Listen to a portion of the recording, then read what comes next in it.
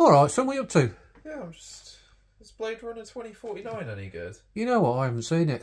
You call yourself a bloody movie fan? Oh, sod off, will you?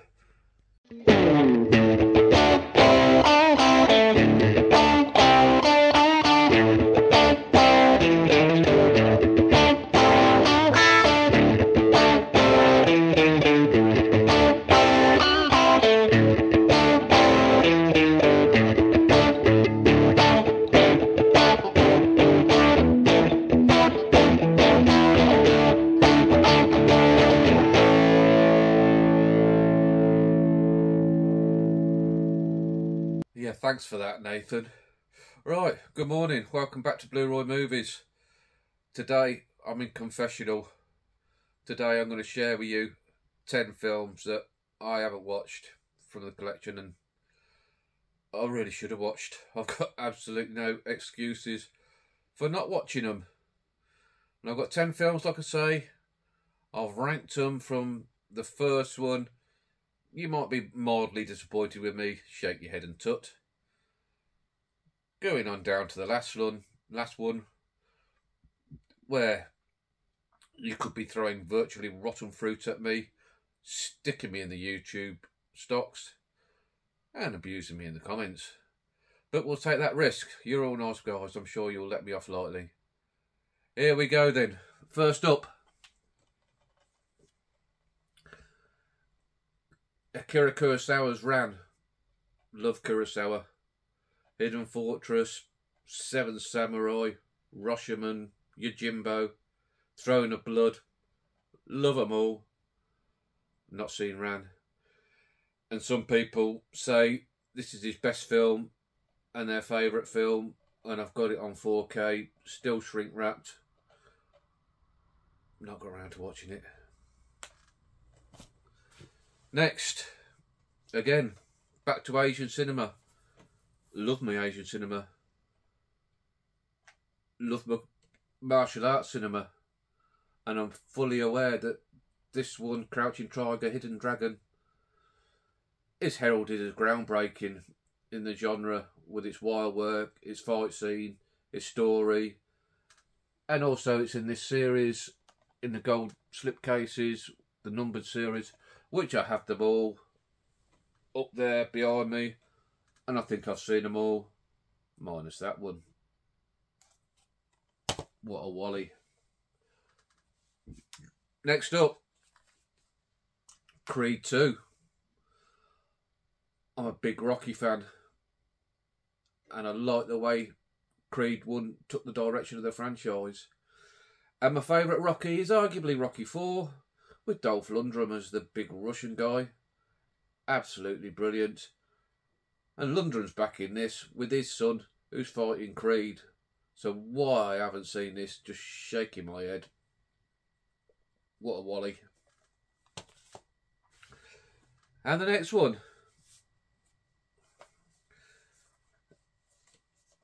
No Time to Die. Absolutely love my Bond.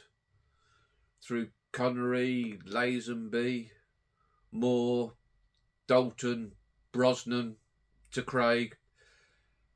Seen every one of them apart from this one. Now, I got given this for Christmas a couple of years ago by my friend. And when I received it, I decided I'm going to have a watch through of all the Bond films and then watch this one. Now, like I said, it was 2 years ago, and I think I'm up to Skyfall. So I've got Skyfall, Spectre to go. Then I could watch that 2 years later. By the time I've got around to watch that, that new fella probably made his first Bond film. Shocking stuff. Next up, the series of films that everybody, their mums, their dads, their dogs, the pets, everybody have been raving about the last few years. Dune, like Denis Villeneuve as a director. This hasn't found my way into the player. I understand it's a bit Star Warsy, and like everybody else, love Star Wars. So why haven't I seen it? I haven't even seen the original Dune from years ago. Not read the books or anything, but I've heard it's absolutely incredible. A treat. a cinematic masterpiece, and the Dune 2 is supposed to be the same, and there's a Dune 3 coming out in a couple of years, so again, no excuses. Next up, and a director that will be appearing again a bit further on, Paul Thomas Anderson, and Magnolia. And anything I've seen of Paul Thomas Anderson so far, I've really enjoyed. There Will Be Blood, Phantom Thread, and something else I can't think off the top of my head. I've absolutely loved. And again, people say this is his best film. People say this is Tom Cruise's best film. I love Tom Cruise, especially as he's got older and older. He's been getting better and better, in my opinion. Absolutely stellar cast in this. I'm sorry.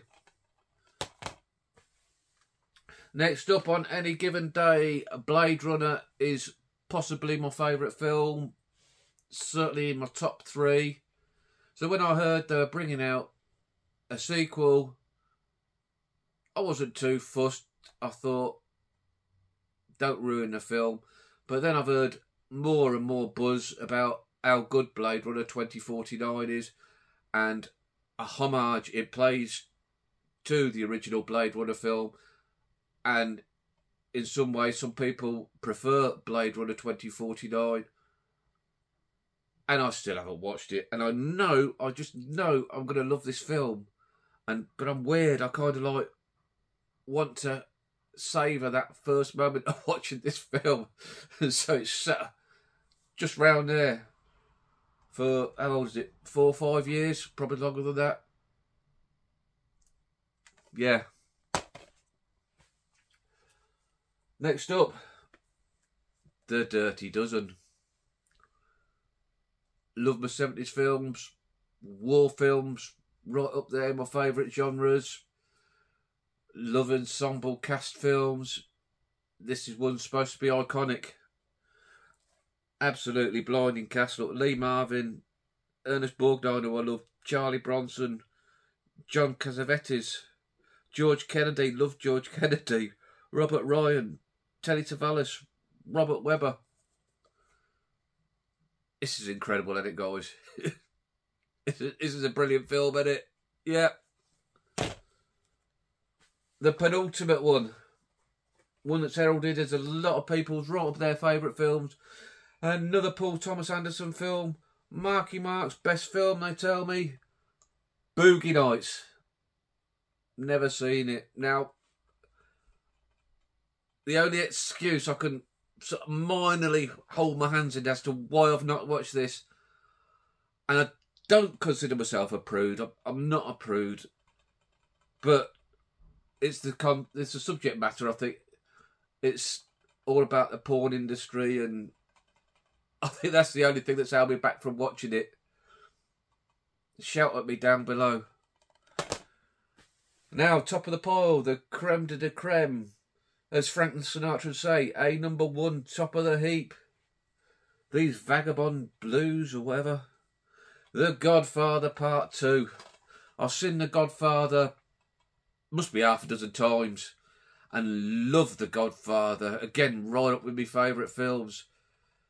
De Niro. Not De Niro, he's in this one. Pacino. Absolutely masterclass in it. Wonderful, wonderful film. It's 3 hours long. Shoots by. And I always say to myself, I'm going to watch all 3. Every time I watch the first one, I'll say, I'm going to watch 3, give them a marathon. And I watch the first one and let it sink in. And number 2 still hasn't made it to the player. Oh no, what an absolute fool. So that's it, guys. That's confession time over. Feel free to deride me in the comments. Call me Wally, call me whatever you want, because I fully deserve it. And you know what? I've been through this, so I'll lend you an ear, and if you've got any confessions to make to me, and it will remain between you and I won't go telling nobody, let me know down below what you need to get round to, what you haven't watched, which maybe you haven't told anybody else. You can tell me. It's just between me and you. Well, thanks for that, guys. hopefully I've remained with a couple of subscribers. Have a nice day. Like if you've liked this video, maybe think about subscribing. And wonderful stuff. Goodbye.